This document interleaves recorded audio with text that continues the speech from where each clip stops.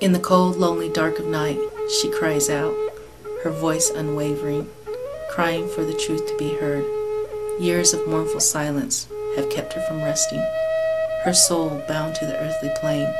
She longs to be free, to journey on. Hear her cries, hear the truth, free her soul. Lies are like thieves that lurk in the dark, waiting to catch you off guard, and when they are exposed, much havoc do they wreak in an attempt to steal your soul. Hear her voice as she cries out, justice is what she needs. Hear her cries, hear the truth, free her soul. She cries for the non-believers whose arrogance belies their intent, and to the faceless defenders of the truth she sings an honor song. Hear her voice as she cries out, justice is what she needs. Hear her cries, hear the truth, free her soul. Too long have the lies clouded her journey, too long have the guilty gone free. For all those who have enabled this, who knows what your karma will be. Anime, don't cry no more. The truth has been heard. Justice will be served. Your soul is free to soar.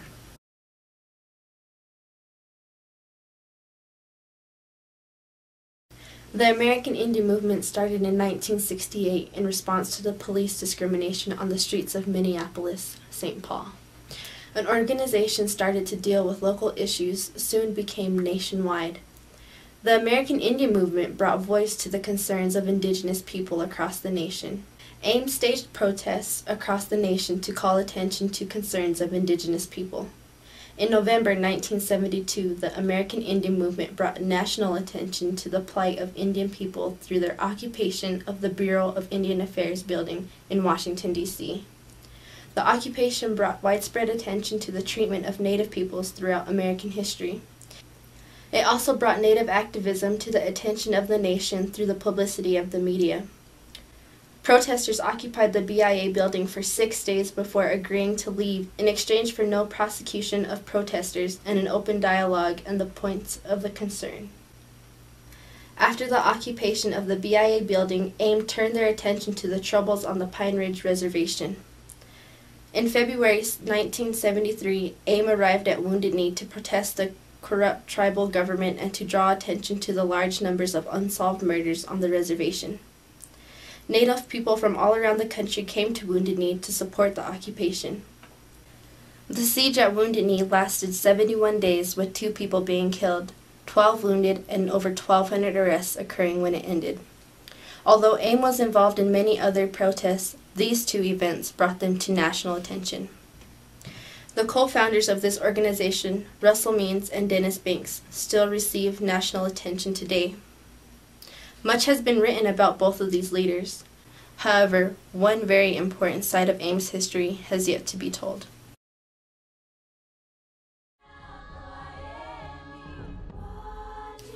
This is a story of Kamook Nichols, ex-wife of Dennis Banks, who in my eyes is an unsung hero, a bearer of truth. While her story is rooted deep in AIM's history, it has been only in the past few years that her voice has been heard. After more than 25 years of investigation into the murder of Anime Pictou Aquash, a former AIM activist and friend of Kamook's, Anime's killer was finally brought to justice.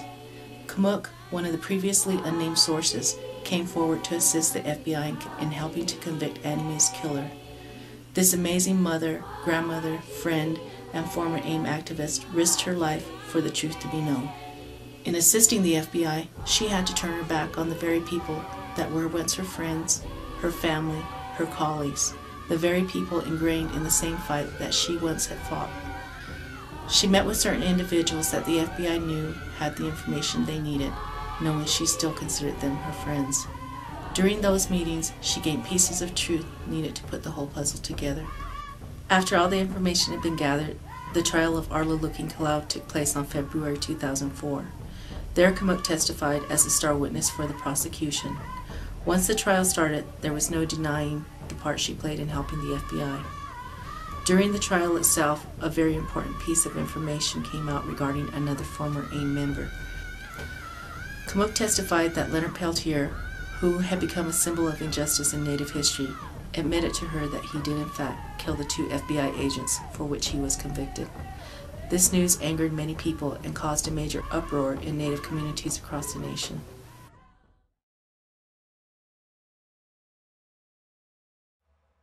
The news that Leonard Peltier had killed FBI agents would be devastating to many people across Indian country.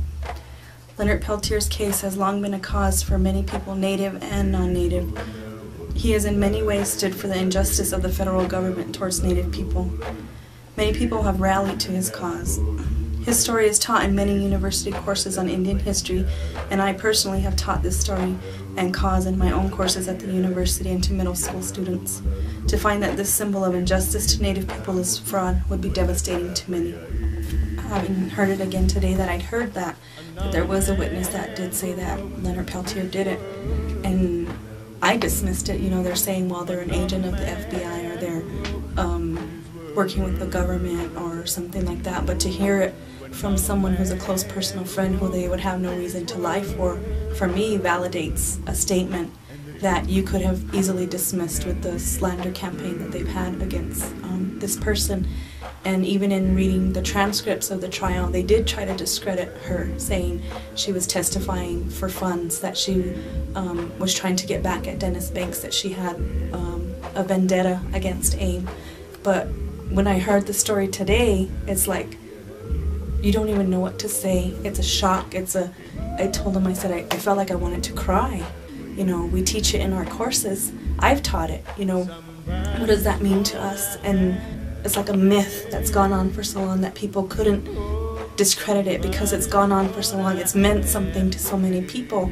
But for me, now is my personal belief, knowing that it was told to a personal friend in a time of need, a time of needing to share and to get support, that it's something very devastating to me. And you know, talking to my friends, and many of them are university professors, that this is the news that I'll share with them, to me, that it's validated for me. And that's something very sad for the whole for all Native people and all the people who supported the cause. It's something very, very devastating.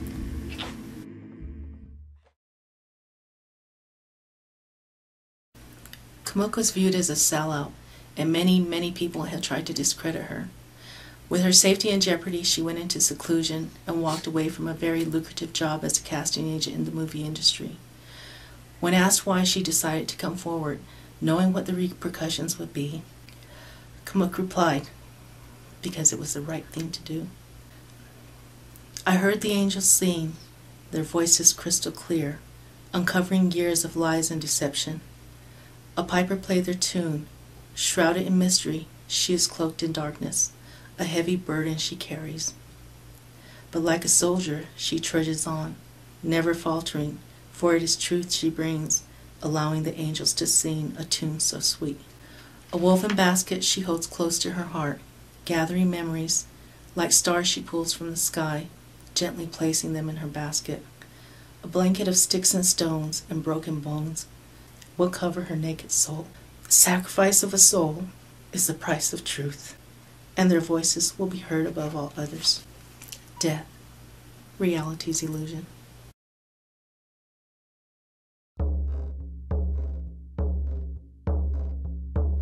To those that make it back to live and fight the struggles of their people, to those that give up and those who do not care, to those who fall for the lies and join the dividing lines that keep us fighting amongst each other, to the leaders and prisoners of war, politics, crime, race, and religion, innocent or guilty, to the young, the old, the living, and the dead, to our brothers and sisters and all living things across Mother Earth, and her beauty we've destroyed and denied the honor that the Creator has given each individual.